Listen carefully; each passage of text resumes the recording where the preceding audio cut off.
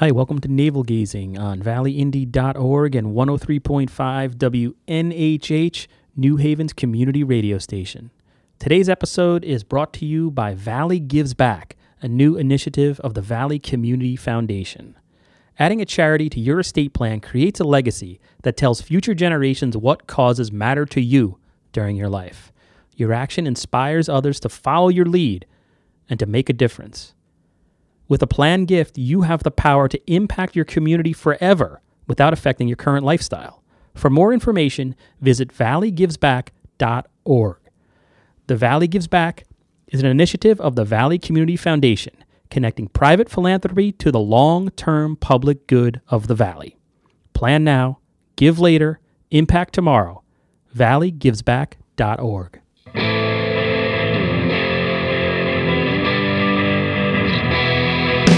Hundreds of years we brought you the news.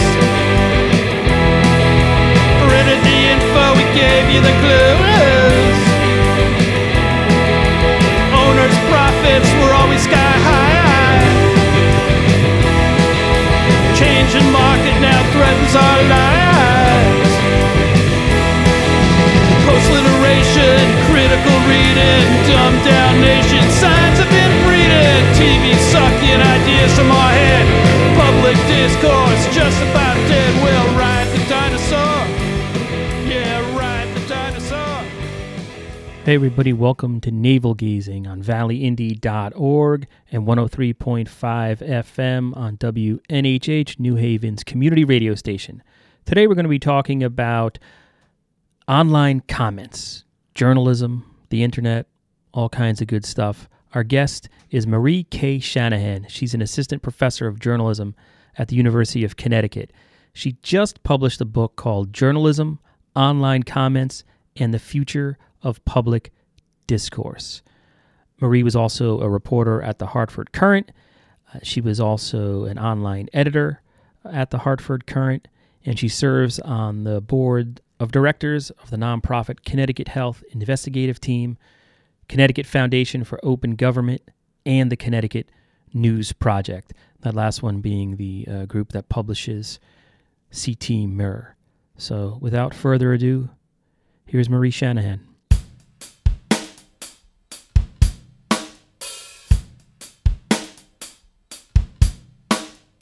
I want to welcome on to Valley Navel Gazing Marie K. Shanahan, an assistant professor of journalism at the University of Connecticut.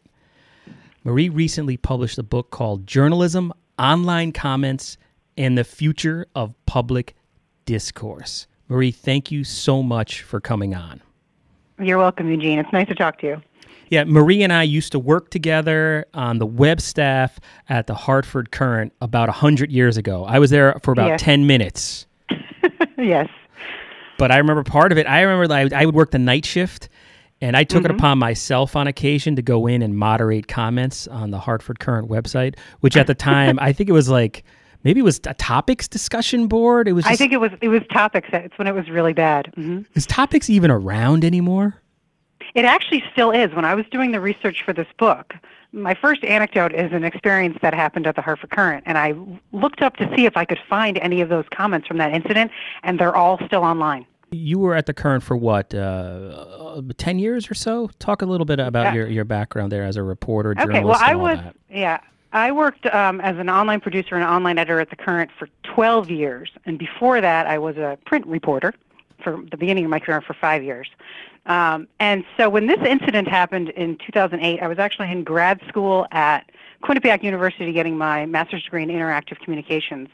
And the whole idea about how people were talking to each other online, it really in concern with with free speech, but also how it was affecting people's reputations, who was responsible for it, was the newspaper responsible for what we were hosting, and I could just see like it just looked like a big mess, and it was really changing the way people were talking to each other because there was anonymous online comments, people were defaming each other, but then nobody was responsible.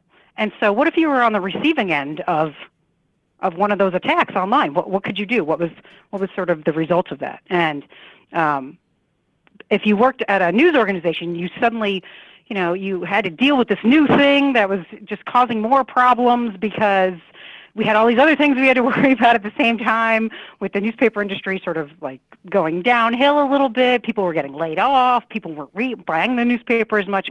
But now we had this giant conversation that was happening online that was blowing up. That was just seemed to be getting bigger, and we just really didn't know what to do with it. And it's interesting because I think in that time period, if we go back to 2005, 2006, 2007, 2008, sort of the early days of digital journalism, or at least when newspapers started to adapt to the internet, right? Many times you'd have these reporters who had, established reporters, good reporters, worked their whole adult life in newspapers, and then their sort of first introduction to the digital era a lot of times was these trolls online. It just turned, a lot of times the newsroom, I mean, if you even look at like the way the Courant was divided, you had the newsroom and web staff, and a lot of times that still exists today where the reporters aren't necessarily in there moderating, the newspaper's Facebook page. But, that's right. And even, it's funny because even back then, the reporters were kind of discouraged. Reporters occasionally would come over and say, can I do something about the comments on my story? And the editors, I wasn't the editor at the time, but the editors would say, no, like we didn't want any of the reporters to go in there because they felt like they wouldn't allow a conversation to happen, that they would be so defensive, they would just delete all the comments and shut everything down. But at the same time, maybe that was reasonable because maybe the conversation wasn't worth having, or it wasn't a conversation. It was just, personal attacks, either on the journalists themselves or on the subjects of the news stories, which we've seen sort of over and over again. And I mean, I remember you were at the Danbury paper too, and you used to have to deal with comments there. It was, I think if you do a follow-up, you should do a look at like the mental toll it takes on the people who have to moderate these comments. I will volunteer. Just this weekend, we're putting together a debate. I guess by the time this podcast airs, the debate will be over. Hopefully it went well. But, we're a two-person staff, and so the logistics of trying to organize to get 200 people to show up to a debate are well beyond what we're capable of doing. But, we're doing it. We're, marketing it online and using Twitter and using Facebook. And I changed our avatar on Twitter and Facebook to promote I'm doing everything I can. Every little digital trick I've picked up over the years. I'm trying to get people to go to this debate, and I create a Facebook event for it. I take out an ad to promote that event. First comment on the discussion is, the reporters ask questions and kids ask questions, but no actual voters ask questions. And ruined my weekend. Just that one comment just ruined my weekend. I'm like, why am I even? Because, obviously that's not the type of, we just chose not to have that format. It's not a town hall format. Right. And you can always invite people before it happens if they want to submit their which was right in questions. It was right in the discussion. It was like paragraph number 3. If you have a question, here's an email. And of course, but that's, I guess, as comments have evolved, I think we've sort of, we're out of the sewer that we were in a few years back for the most part, or no? I don't think that we're out of the sewer. I mean, one of the analogies that I use in the book is that it's Lord of the Flies. Okay, we're all kind of like stuck in middle school. We have this new technology, we haven't matured with it, and it's just dog eat dog. We're just taking each other down to like figure out nobody's really listening. And part of it is the venue. So, you're talking through a screen, you're not looking in anybody's eyes, you can't hear the sound of their voice. It's asynchronous, so you're not responding immediately like you and I are right now. So all of those things, there's like a breakdown. So you could tell the guy probably didn't read your post before he responded. Yeah, it was just so immediate. He wasn't listening. Yeah. Right, so he wasn't listening. And so how do you force that other than you really can't? So the venue itself is kind of flawed, and unless we come up with, and maybe we will, newer technology, different systems in terms of their design to help people to listen better, and then if they're listening, will they respond in a more meaningful way? Because everyone's just sort of shouting and no one's listening. And there's one quote that I use in the book where they talk about where one guy says that it's, right now everyone wants to filibuster everybody else. Yeah, I read at one point you wrote, quoting someone else, everybody wants to just prove they're smarter than everyone else too. That seems to be a component. Right, which again limits the listening. And if you're going to, I'm impressed with you guys that you're holding a debate, like you're holding an in-person debate, because I wish that more conversations that happen below news stories was that kind of back and forth, that it was a debate where maybe you go in, you post a question, and then people respond to that question in a thoughtful way, read what the other people say and respond, because that's what you do in an actual debate. But it's hard to do that in this space because of it's just one big, think about on Facebook, it's just one big line. So you're not seeing stuff side by side, you're just seeing it, from the top to the bottom. And there's not a great sorting system. You can jump in there and you can pin stuff, but it doesn't lend itself to that sort of listening and back and forth. And I'm amazed. We're sort of lucky at the Valley Indy because we're small. That's a huge advantage when it comes to moderating online comments and trying to keep the discourse civil. Because or at least on topic. Right, yeah, and that's a whole other thing I've done this conversion where if somebody wants to be off, now I just delete it. I'm like, no, because we're just going to go down a whole other road. It changes the whole subject of the conversation if you allow the first comment to be about whatever. Right. That's a whole other thing. But I can't even imagine. I don't know how. I like our Facebook page as it is. 14,000 followers is about manageable for us. When I see, newspapers that are larger than us, or cover the entire state, I don't know how is anybody doing it right out there now at any of these levels? In terms of the Facebook comments that I see, or not even Facebook comments, just comments like on site, like the Hartford Courant comments, which I still look at every once in a while. They're not useful. There's nothing. It's very rare that there's going to be something good in there worth highlighting. And they actually changed to a system now where people can kind of like pay to get their comment pinned to the top. Oh, wow. Which it could be definitely taken advantage of by people who have a particular point of view. They have enough money, or they have enough time to spend on this, and they pin that thing to the top. So then it does change the nature of how people understand the story. And that's one thing that I found in the research for my book, is that a lot of times the first couple comments that appear under the story. So let's say, you read the story, maybe you skimmed it, maybe you read the beginning and then jumped down to the end.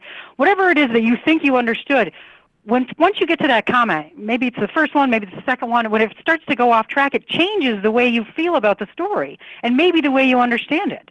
And so that's why a lot of news organizations, I think, have eliminated comments. They don't want to have the comment directly on the bottom of the news story anymore. They prefer to have it, like where you do, on Facebook. So, can you tell on Facebook if people actually even clicked on the story before they started commenting, or did they just take the little blurb that you wrote, clearly, the headline, and then the little blurb that appears underneath the link? Yeah, that's read before posting is we do that a lot. We try not to sound like jerks, but that is definitely, you can tell that's a huge problem where people are just reacting to whatever they see right in front of them, whatever fits on their phone. They're not really clicking the link. But that was a fascinating part of the book that you published recently. That you had cited a 2012 study showed that people who read an article without comments found the article to be impartial, meaning it wasn't leaning one way or the other in terms of the reporter or editor's personal feelings. But when user comments that clash with their own personal opinions were appended to the story, suddenly the suspicion of media bias came about, a phenomenon known as the hostile media effect. And that was eye-opening to me. I didn't even know that was a thing. Yeah. And so, that's something that journalists have, news organizations have to, it's there. It doesn't mean it happens every single time. It doesn't mean it happens to every single audience member, but it's present. And, the polarization that we have right now, especially around anything political, and I've seen it on some of your Facebook posts too, where you'll write a story about something, someone who's not part of the community will suddenly find your story and decide that they're going to leave a comment. And that comment tends to be more hostile because they actually aren't a member of the community. And that was another study that I saw where it was interlopers were more rude than people who are regular commenters. Yeah, and I mentioned that Facebook event about my debate we have coming up, or which will have happened, I had purchased an ad. So I have a feeling that comment was probably just someone who Facebook decided through their algorithm to expose it to this person. He probably had no idea what we are, because I found a way to combat negativity or at least keep the discussion relatively civil, because sometimes people will say whatever with their real first name, first and last name attached. But we've always made it a point to, hey, we're people. We're here on the Valley Indy. Although it says Valley, I'm Eugene. I live on Hawthorne Avenue. Here's a picture of my kids. That seems to, if people know they're dealing with a human, at least, I think it's just good, as reporters to do that. But it also seems to keep the conversation somewhat civil, except in those cases where, there's certain topics that I'm just shying away from posting about now, unless it happens locally. But I'm not going to write really about guns that much. There's other outlets that can do that. Pit bulls. If a pit bull gets shot, or you use the term pit bull, there's this influx of people from all over the net who just come in and they're ready for a fight. Yes. So again, I don't know how but let's talk about the research that went in to making this book a reality. So that's where you were a mine hunter. You were out there scouring the internet, reading internet comments for what? For how long? How did this come together? Well, I got this job at UConn 6 years ago, and I really started researching for this book probably about 3 years ago. So I went through our most recent presidential election cycle, reading a lot of comments. What a thing to start on there, huh? Yeah, and so it obviously the topic I think is really timely, because you think about our discourse, in our democracy, it is shifting from in-person to digital. Like more people are more likely to participate in a conversation because they can do it online, whether it's on Facebook. More people are talking than ever, which can be good, but it's also, you have all these other things that are talking at the same time. So you have propagandists that are talking, you have these bots that are talking. There's been all this new research that has come out, where the Congress is asking questions of Twitter and Facebook about how their systems were manipulated, where there's trolls going on and just trying to, steer conversations so people get more upset. And so we have, as journalists, we have all these things that we have to deal with in terms of if the news starts conversations, which it always has. Back in the old days, you read the newspaper and then you're standing next to the water cooler and you have a conversation about what you just read, right? So that still happens. We want that to happen as journalists. We want people to read our stuff, think about it and have a conversation. That means that we actually got through to somebody, right? But at the same time, we're starting these conversations, but we have no control over how they happen. They're happening in these places that we have no control over. We don't know what people are saying. And then the idea of our story that, if you're a good journalist, you're basing it on the truth, that it gets twisted around. And now we're being also attacked, that for media bias. Regularly from the top guy in the country is constantly attacking journalists for fake news. So what do you do with those conversations? Can we continue them? Do people benefit from them? Do news organizations benefit from having those conversations? Because this is our way forward. There's no going back, right? People are going to continue to talk online from here on out, unless the power goes out. You're depressing me, Marie. This is... Yeah. But I think there's hope. That's the thing. And Eugene, when you talked about your news site being smaller and that you have more control over it, not so much control, but you have more of a handle on it, you can moderate it better because the community is smaller. You look at a website like the New York Times, and they hire all kinds of moderators. They're working with Google and, artificial intelligence and all these algorithms to try and help them deal with comments. They make everyone register. They know who they are, and not every comment is included on every story. For a long time, the New York Times only allowed comments on certain stories. They would pick and choose, using their news judgment to say this story is worth having a discussion, and this one is not. And I like that idea where journalistically we can decide, if it's, I don't know if you remember when we were at the Courant, every time there was a story about crime in Hartford, Yeah. The comments would just be a nightmare of racist, horrible things that were unnecessary, and that conversation wasn't necessary. Maybe we needed to have a separate conversation about sort of the larger issue, but not about that one incident. So turn off comments on cop briefs is a way to cut down on. Yeah. I don't think that you need to have comments on cop briefs, but maybe you need to have it on an op-ed or a column or a really controversial type of story that actually has sides to it. And if you limit the number of conversations that you're having, to ones that are actually worthwhile and meaningful, then could you, Eugene or Ethan, because you have the small news, you can get in there and actually moderate that. So you can help to not so much steer the conversation, but help people to listen to each other and talk back and forth and stay on point. You also, because you have a smaller community, in the last chapter of the book, there was this theory that I stumbled across actually on a blog that talked about the difference between an online plaza and a warren. So a plaza, think about like a giant open space. And that's what our conversation spaces have generally been like. Like Facebook is a giant plaza, really. Or, you go on the Washington Post, it's a huge plaza. Everyone's participating. But if you think of like a warren, and, that's what rabbits do, they burrow, and they have to work together. So a warren is smaller, and there's been news organizations that have been sort of practicing and trying out, seeing what it would be like to just have like a Slack group about one topic. PBS NewsHour did one during the election where they invited people to join this closed Facebook group, and it was a limited amount of people, and they tried to get different kinds of people. So then you have, representative people representing a whole bunch of different perspectives, but the conversation is smaller. You couldn't have a debate if 200 people were on stage, right? Yes. I've seen the Washington Post do that too with some of their political stuff. There's, I'm a member of whatever Facebook group, and I guess that's what I didn't even realize that's what they were trying to do.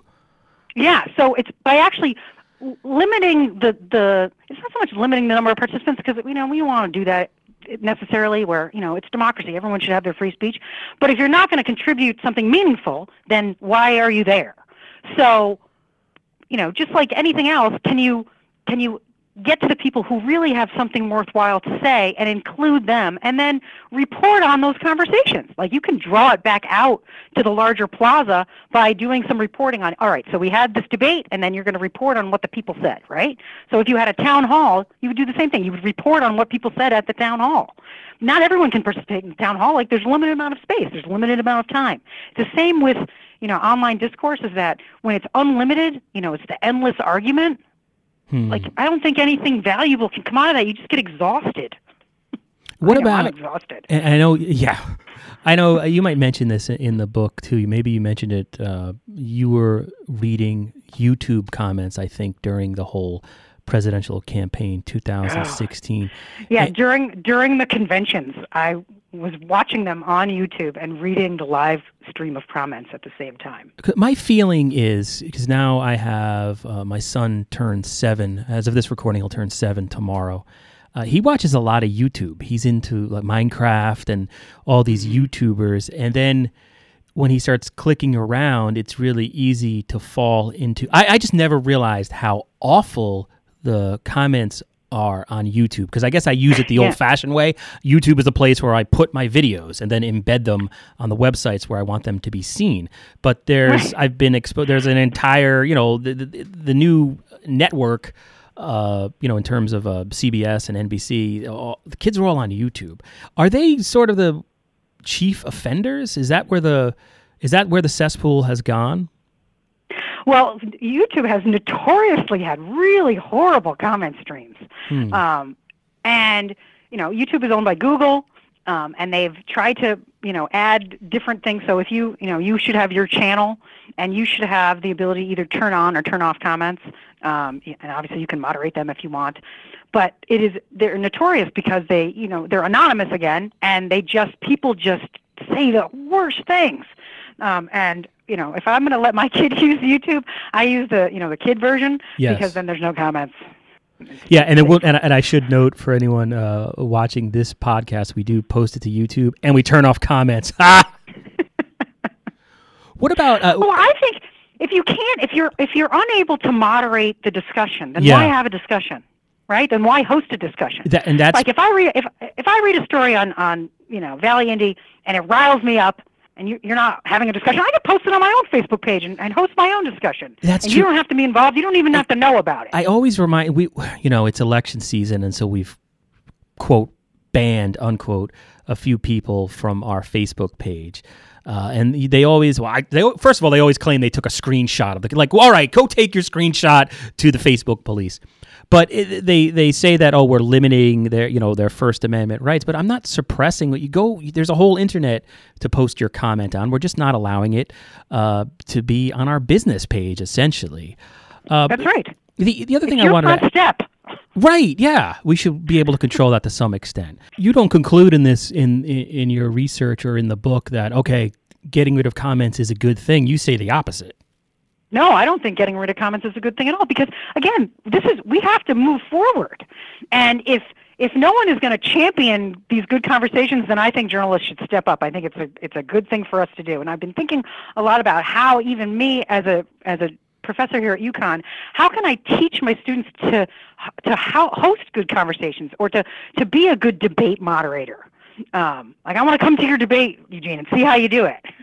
Like, are there certain skills that I can teach people to deal with other people? And I've been thinking about, forcing my students to host a debate, and also taking comments from online at the same time, which is what you see happen.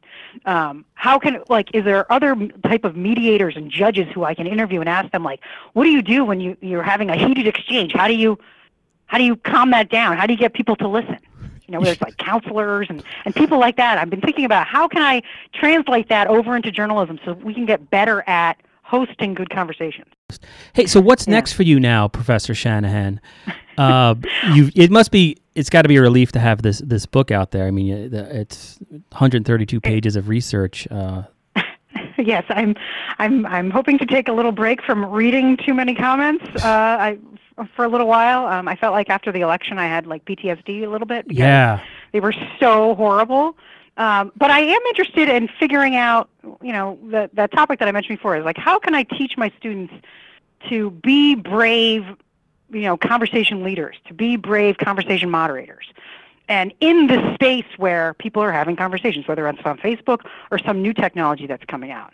I don't know if you wanted to check into it too, Eugene, is that there's some open source commenting software that's being developed by the Mozilla Foundation by a project called the Coral Project. I don't know if you've heard of them. I mentioned them right at the end of the book, but they have developed this new system that you can use for free. It has all kinds of different tools, and they have been working with the Washington Post and with other people at the New York Times to put this thing together, and they've been working on it for a few years now. And they just started releasing some of their products, which are meant for the Washington Post is using it for their comments now, but it's also meant for smaller news organizations that can't afford to hire technologists to figure this out. No kidding. Yeah, I had no idea. You might want to try. I'll get right on it. You hear that, Paul Bass? So check it out, the Coral Project. All right, Marie. That's it. Huh? That wasn't so bad, other than me blabbing at the beginning there? No, I appreciate you blabbing. And so where can people get the book? We'll end it with that. It's available online. You can find it on Amazon and on Google Books if you look for it. The publisher is Routledge, which is an academic publisher. I'll cut all this part out. Now it's just us awkwardly ending the conversation. All right, now I'm going to hang up. Take care, Marie. Thank you. Okay, bye, Eugene. Bye. For hundreds of years we've brought you the news. Printed the info, we gave you the clues. Owners' profits were always sky high. Changing market now threatens our lives.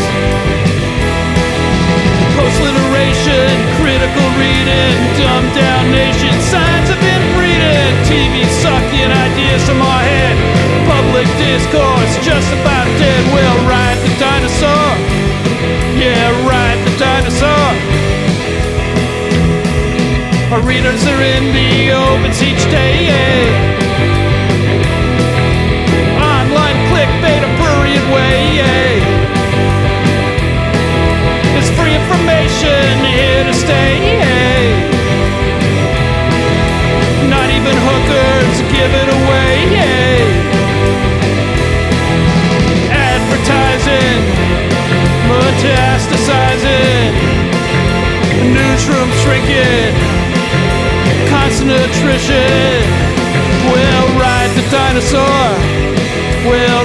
the dinosaur.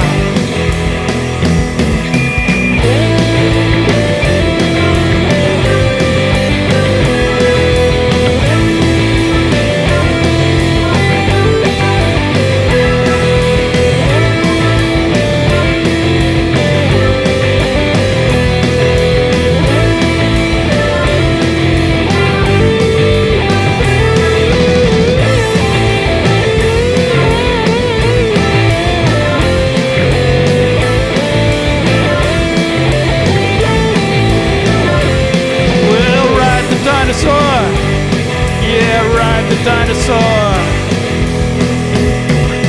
Deadlines, bylines, pictures too. An editorial comment for a buck or two. Fire down the block, the murder next door. And now we wonder what it's all for. Social media coming free to you, funny pages, the mayor's wages, criminal seats, corruption schemes, ink state wretches asking tough questions. Well, ride the dinosaur. Yeah, ride the dinosaur. The presses are running all through the night. We're printing the truth with all of our might. We're platform agnostics, got that interweb too. Buy an ad, see what we can do. We still have subscribers, still have our fans. We're here every day, so give us a chance or we'll make an art stand. Just hold us in your hand, and we'll ride the dinosaur. Yeah, ride the dinosaur.